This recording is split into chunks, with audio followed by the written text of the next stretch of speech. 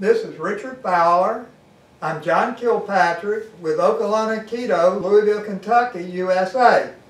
And we're doing this sequence on the Jo Katas, the 3 Jo Katas that we use in this club. And we're looking at, today we're going to look at the 31 count kata and its movements 7 and 8.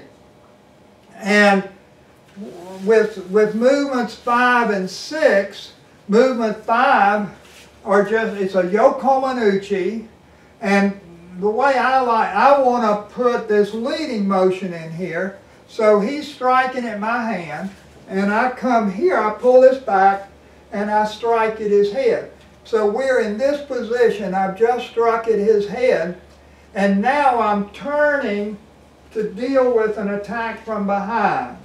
And the way Saito does this, and it's not just Saito, I've looked at a lot of different Jo Katas, and I have a book on Jodo, and they just stand there and turn and strike.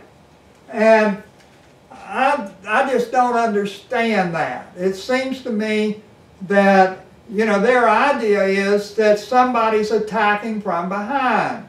So in this case, yeah, not too far. And so he's attacking from back there, and I've just struck with this reverse strike.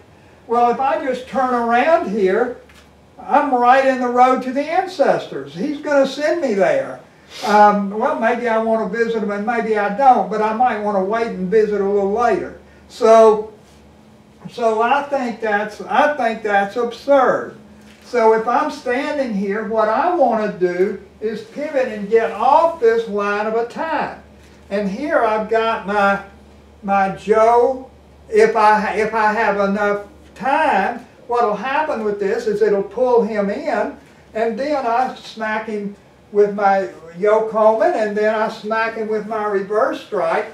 And notice this is the same pattern we just had with 5 and 6. So you have 5 and 6 is a yokomen with a reverse strike, and then 7 and 8 is the same pattern. This is a pattern that is very popular with the Jo, which seems a little strange to me because the way I was taught is your basic Jo strike, your basic Jo attack is a stab, and you've got this little light stick and you're smacking the guy upside the head with it.